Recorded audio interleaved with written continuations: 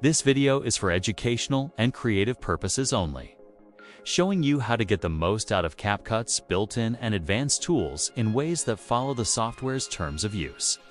And in this detailed guide, I'm going to walk you through exactly how to make the most of CapCut's advanced editing tools on your PC in a way that keeps all your creative work organized and intact. So the first thing you'll do is open CapCut and immediately click on Create New Project. You can skip any optional tips and go straight to the Upload button to bring in the content you want to work with. Locate your files in your computers. Directories, select them and add them into your new project.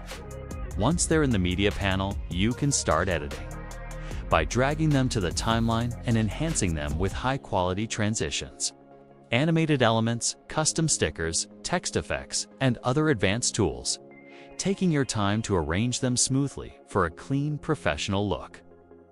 And after you're satisfied with how the video is coming together, select the entire timeline. Content, right-click it and choose Create Subproject. Then right-click on the subproject and choose Pre-Save Subproject, which will process your edit into a separate, organized file. Wait until the process finishes. Then go to the CapCut settings, where you'll see exactly which directory your subproject was stored in. After that, open File Explorer. Click on this PC, go to Local Disk C, open the Users folder, click on your username, and if you don't see the App Data folder at the top, click on the three-dot menu in File Explorer. Select Options or Properties. Go into the View tab and enable Show Hidden Files. Once that is applied, you'll see the App Data folder. Open it, then navigate to Local, find and open the CapCut folder. Then open User Data, and inside, there open the Project folder. Now locate your project by number. In my example, it's folder 087. Open that folder, go into Resources, then back out and open Recordings. And you will see the complete project file with all your transitions, elements, and effects exactly how you designed them. And that's the first method.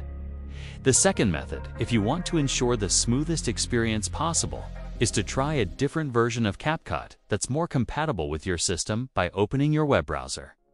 Searching for CapCut version history, pressing Enter, clicking on a trusted site like Up-to-Down, scrolling to find a version that works best for your device, downloading it, installing it on your PC, and then continuing your editing workflow with all the creative tools you enjoy, which is an easy, fast, and reliable way to keep your projects running smoothly.